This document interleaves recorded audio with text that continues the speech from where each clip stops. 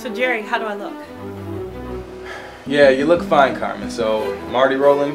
Whenever you're ready. Bitch. I heard that. Remember, Jerry, I'm the talent. Good morning. This is Carmen Miranda for CMN TV Channel 18 reporting on the 6th annual Zombie Walk now underway. With us today is one of the organizers, Mr. Where's Mr. Okay, funny guys, I can deal. The Zombie Walk is a national event taking place in cities across the country.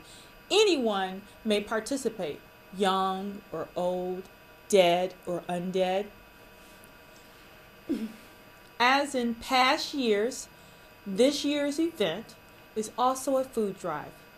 It's not required, but participants are asked to bring canned good donations, or you may bring yourself.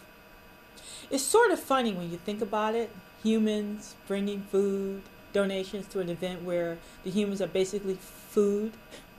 It's all in good fun, of course. Quite the turnout. Back on me. That's an excellent question, Virgil, and the answer is no. You see, zombies, they don't need any formal training. They're sort of all natural, but they do mimic others. They're considered to be training. Perfect example. Watch this.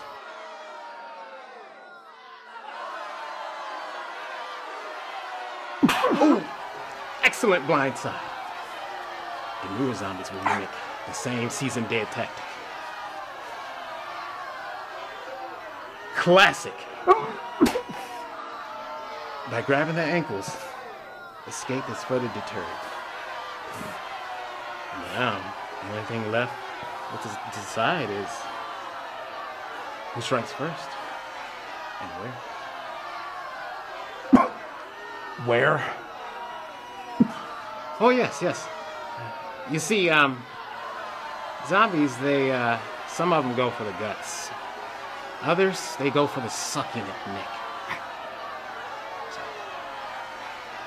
And others, they go for the gold.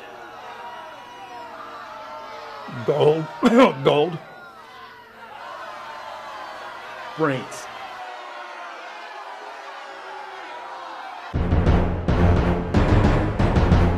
Oh my. Well, folks, it looks like we have an exclusive. Can't believe those guys over at NBC. Well, anyway, it looks like the only way to kill a zombie is through the brain stems. Oh my, crap, they don't pay me enough for this.